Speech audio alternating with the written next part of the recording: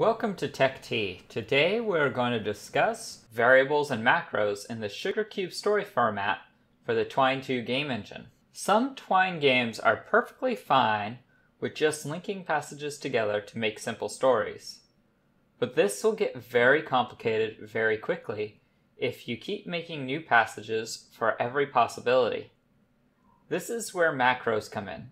Macros are SugarCube's way of adding programming logic to Twine. They let us make all kinds of things, from letting the user pick a name for their character to building complex battle systems. A quick disclaimer before we begin. While we will be going over some programming concepts today, this is a Twine video and not a programming video. So we are not going to go in depth into programming concepts today, just how to apply them to Twine. Today we will be making a door that requires a key to open, using the three macros I use most often in Twine. Let's get started. The first macro we will cover today is the set macro. This lets us declare variables. Variables store information so we can use it in the future. This information can be any data type that you can use in JavaScript.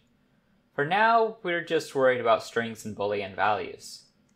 All you have to do to use a macro is follow the syntax provided in the SugarCube documentation.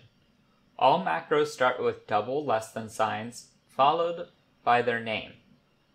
After that, you may have options you can give it. We call these arguments. Then we close the statement with double greater than signs.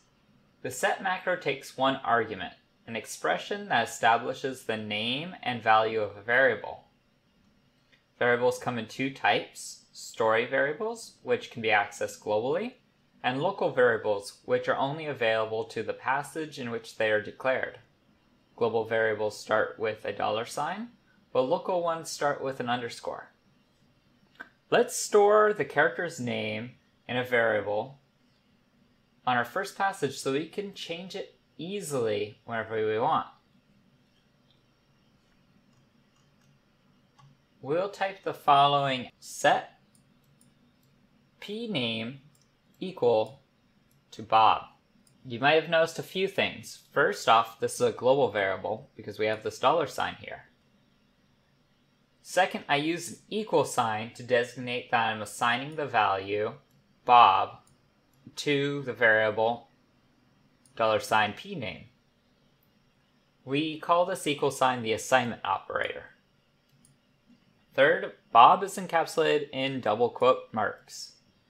This tells SugarCube that this is a string of text rather than some other programmatic data type. I'll go more into programming concepts behind variables in a future video. But today, let's just demonstrate how this will work. Now that we have our player's name, we can write out the variable name anywhere in our passage and it will display the text stored in it. So in this case, we'll just write out pname is about to embark on a great quest to unlock the door across the room. He just needs to figure out where he put the key. Now, if we test it, we shall go to playtest. You'll see it says Bob is about to embark on the great quest. This is because the value of pname is equal to Bob. Now let's try changing Bob to a different name. Let's go with something creative like Rob. And if we test it, you'll see it still says Rob is about to embark on a great quest to unlock the door across the room. He just needs to figure out where he put the key. And if we go to our next passage, you'll see that it's still there. His name is Rob now. This is because it is a global variable. As you can see here, we just typed out pname in our second passage. This is very useful if you have a lot of characters and you can't remember all their names. So you can name your variables like cashier, principal, and things like that. You name them by their roles, so that way you don't have to remember thousands of character names. This is also useful if you want the player to be able to change the name of their character, or if you've decided that you want to rename one of your characters, you don't have to go in and find and replace every place where you type that character's name. You can just replace the variable at the beginning. Variables are awesome, but they can be even more useful when they are paired with the conditional macro. This macro allows us to change the text on a passage based off of a logical comparison. It's going to need some setup, so bear with me for a moment. First, we're going to go over to our welcome passage. Here, we're going to need to create another variable to track if the player has a key or not. So we're going to have set hasKey equal to false. You'll notice that we do not have double quotes around the value false. This is because this is a Boolean value rather than a string. Booleans are used in logical operations. We'll see this more in a moment when we get to our conditional macro. Now we're going to have a hub that connects our door passage with our search for the key passage, so the player can see both passages out of order. And we'll get to why in a moment. Now, in our search for key passage, all we have to do is set the value hasKey equal to true. And now we get to the fun part. The conditional macro is where we start seeing more complex logic in Twine games. This lets us change our passages based on a conditional statement. In our case, we want a door that can't be opened without a key. To do this, we use the if tag. There's a lot happening here, so let's unpack it. The if macro takes an expression that returns true or false as an argument. If it is true, it'll do whatever it encapsulates. And if it's false, it will skip whatever it encapsulates. To do this, we often compare two things using the conditional operators. Double equals signs is used for equals as a single one is used as the assignment operator. The first line we have here is, if the variable hasKey is equal to true, we'll do whatever's next. Next we have a simple link to a new passage. This will only display if the expression is true, otherwise nothing will happen.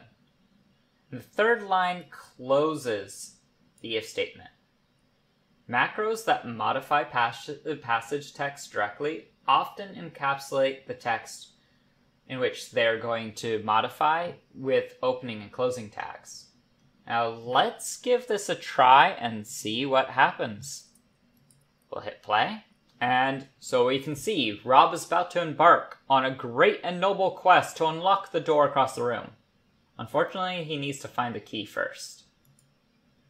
So if a store stands before Rob, we can try to open the door, but since we don't have a key, it just says there's a locked door here.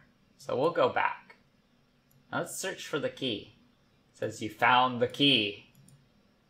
And when we go over to the door again, it will say there's a locked door here, but there's text that says unlock door. And it congratulates our player for their genius puzzle solving skills.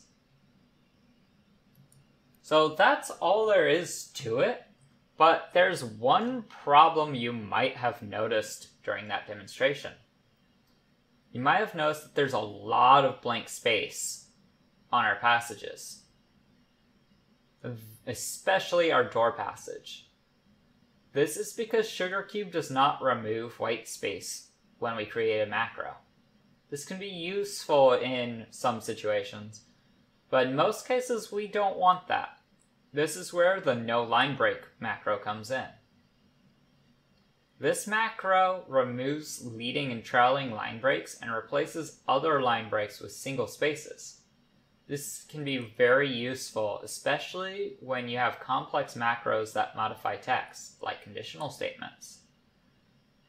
So, to use this, we just need to use the NoBR tag at the start of the text and a closing tag at the end. Let's give this a try. So you can see here, we use the NoBR at the start of our variable declaration and at the end of the variable declaration here.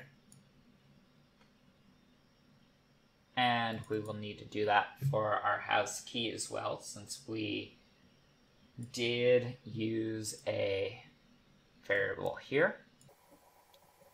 And for our if statement, because it looks very messy when we just have that back and forward displaying on the screen.